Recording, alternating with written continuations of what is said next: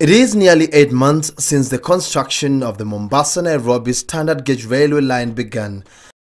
Besides its promise of lowering transportation cost upon its completion, local businesses are expected to benefit by supplying at least 40% of the project's inputs in the next 3 years of its construction. According to the Ministry of Industrialisation, at least 23 billion shillings worth of goods and services have been procured locally towards the multi-billion shillings project. We're still at a very early stage of this project. There's a lot more that is, coming between now and 2017.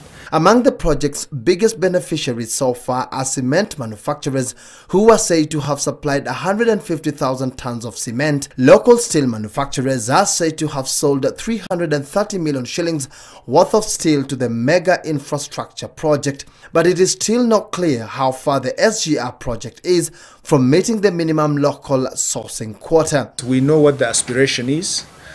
We know what is being procured. We've given the quantity.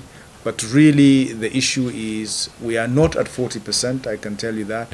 But we are making sure that we are working on the logistics and removing the blocks of what is stopping us from getting to that as quickly as possible. Even though we had a list to start with of what should be imported and what should be produced locally, it is always better to continue to revise the list to see if more Kenyan manufacturers are able to supply. Through a press statement, the project's contractor, China Road and Bridge Corporation, has reaffirmed that it will engage with more local firms to meet its end of the bargain. So far, at least 10,000 Kenyans have been employed to work on the railway, with another 20,000 expected to join the SGR's workforce by mid next year.